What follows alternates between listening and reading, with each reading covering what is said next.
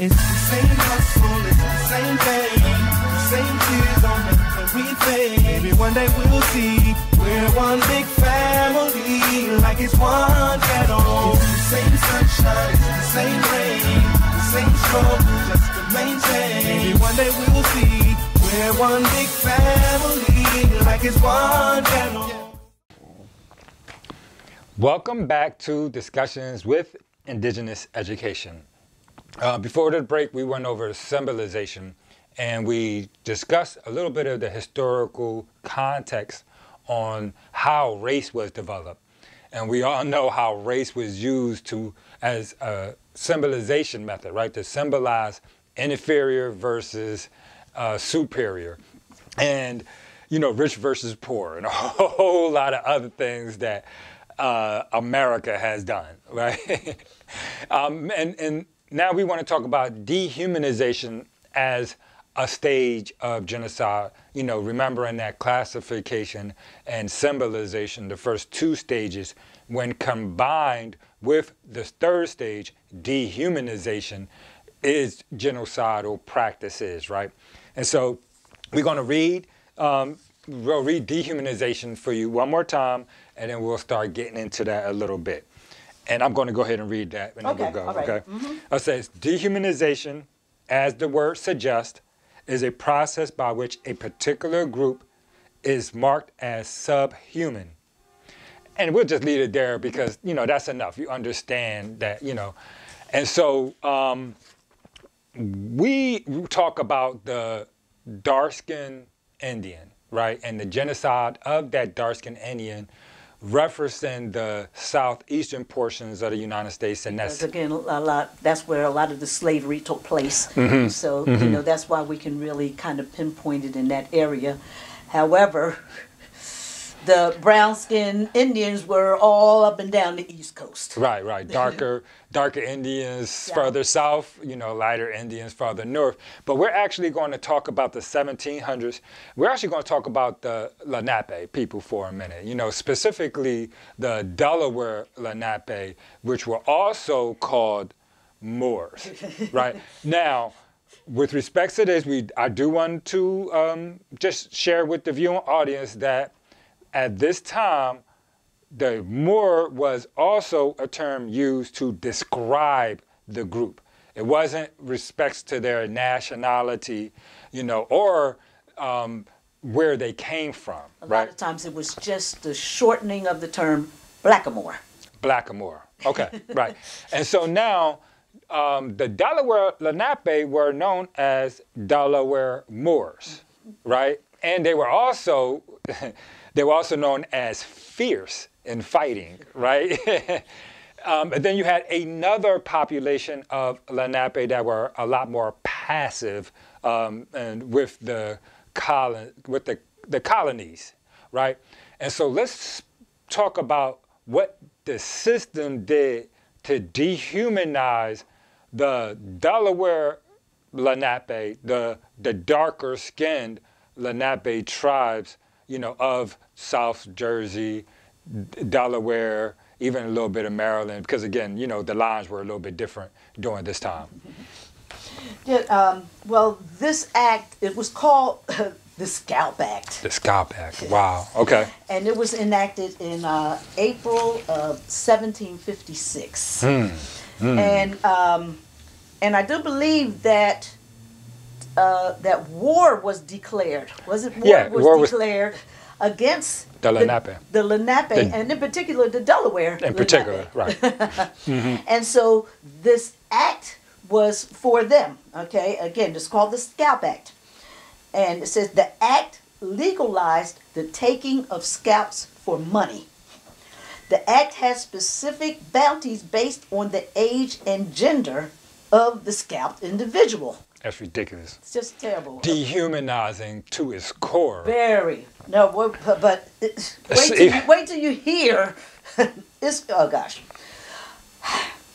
A male scalp above the age of 12 would be given 150 pieces of 8, or the equivalent of $150. So again, that means a child of 12 could get his head. And no, not only are they promoting children being killed, but then you got to cut off their head and bring it to us before we let you have some money, right? And and just think about the mentality that breeds in the families of these murderers, right?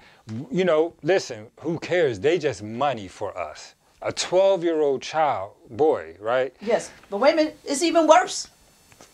How can you get worse than that? All right, let me read the next part of the act.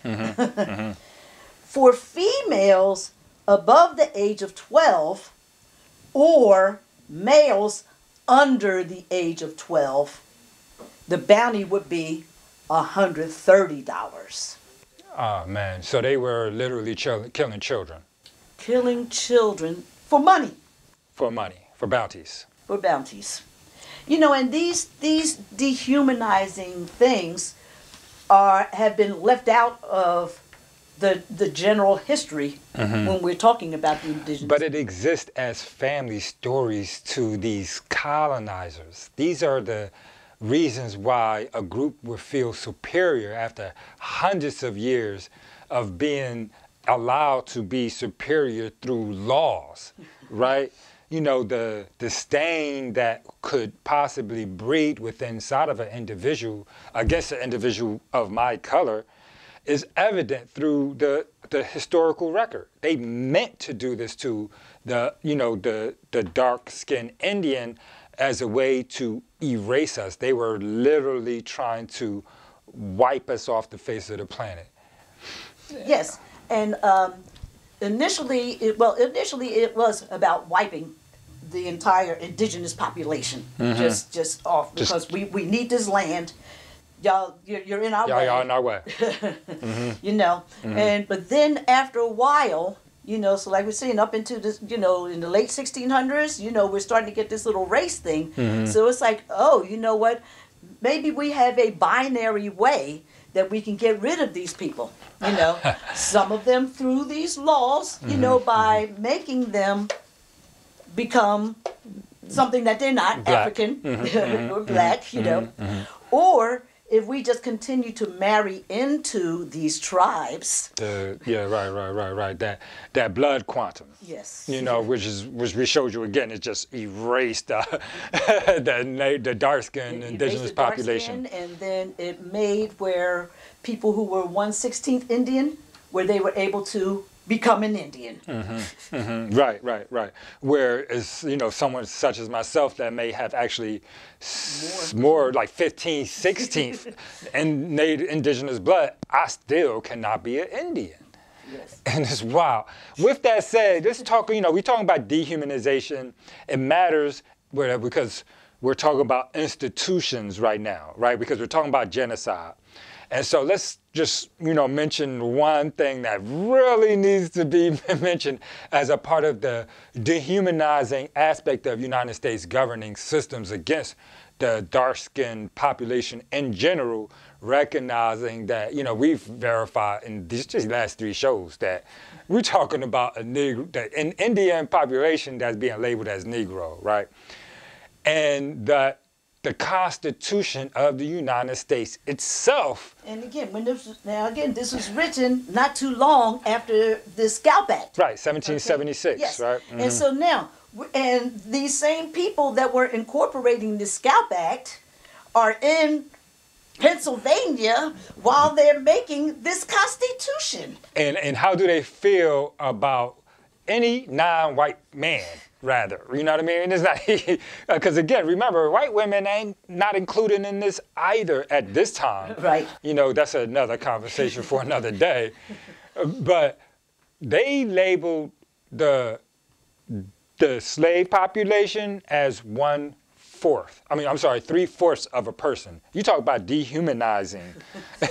Now, granted, It was about money. It was about the money. It was about money. And so this particular, aspect of dehumanization may not necessarily been for genocidal practices, However, the fact that you could look at someone such as myself and tell me I'm not a whole human being, I'm only 3/4 of a human being, is dehumanizing. And not only that, though, when they labeled the 3/4, it was only about the money. It wasn't about humanizing these people so that they are now maybe 3/4 of a person and not a whole person. It wasn't even about that. It was just about the money, and that was it. So it wasn't about the indigenous people or about the people that they're talking about, about humanizing them. It wasn't about that at all. All right. And so it's time for us to wrap this show up. But as we wrap this show up, I want to do something a little bit different that I just thought about. And I want to show images. And I want to show the images of the dehumanizing of the dark-skinned indigenous population, the dark-skinned Indian here in the United States, eventually being categorized as Negro. And so now we have to use those dehumanizing images, right, and facts and laws, right, eventually turning into now being identified as the black population, recognizing that individuals such as myself, a dark-skinned Indian, has been categorized, right, into this black identity, whether I wanted to be or not, right? The symbols that use to depict our history, our triumphs, well, I say triumphs, right? They call us lazy. So many dehumanizing images that we're showing you as we're, just finalizing this show, which is stages 2 or 3 of the 10 stages of genocide, which is symbolization and dehumanization. That's why I wanted to end it with images. You can see for yourself if you feel like this is dehumanizing, right? Yes. And so it's so much more to get into. Again, we're talking about 10 stages. We've only gotten to the first 3 stages. So I hope that they continue to learn something new and that you stay engaged as we continue to offer these. So we hope to see you next time on Discussions with Indigenous Education, the genocide of the dark-skinned Indian. Peace.